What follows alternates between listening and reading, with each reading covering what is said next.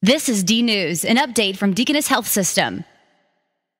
Hi everybody, I'm Karen Peake at the Victory Theater for tonight's event, The Spirited Heart, and it's sponsored by the Heart Hospital at Deaconess Gateway and the Women's Hospital. And we have a very special guest with us tonight who is the speaker at the event, Dr. Nancy Snyderman. Hey, Karen. Welcome, Nancy. Thank you. We're so excited to have you here today. Thank you. It's great to be here. Great.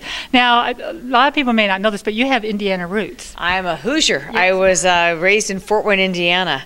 And I went to IU during the Bobby Knight days. So I'm Hoosier through and through. Now, and I know that your dad and your grandfather were also in the profession. My grandfather's a neurologist. My father, an ear, nose, and throat doctor. My brother's an ear, nose, and throat doctor.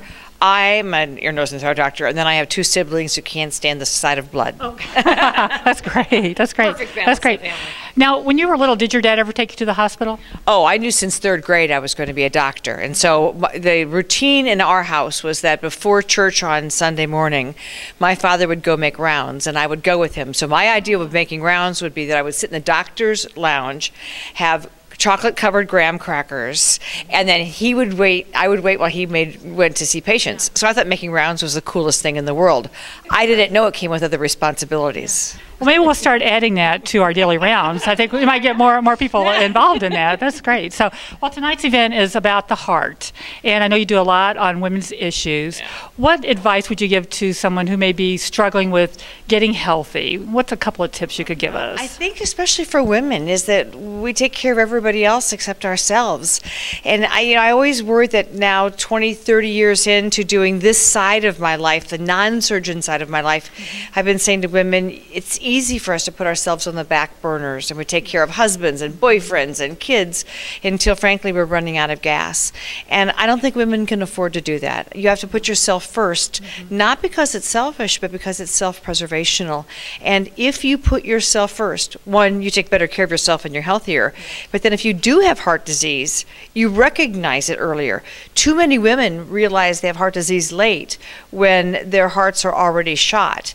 And there are things that can be done preventively that women just don't take advantage of. Wow, that's great. I know diet is probably a big part of that. I know you have a best-selling book, and it's called Diet Myths That Keep Us Fat. That's a great title. Right. I think diet is a four-letter word. Yes.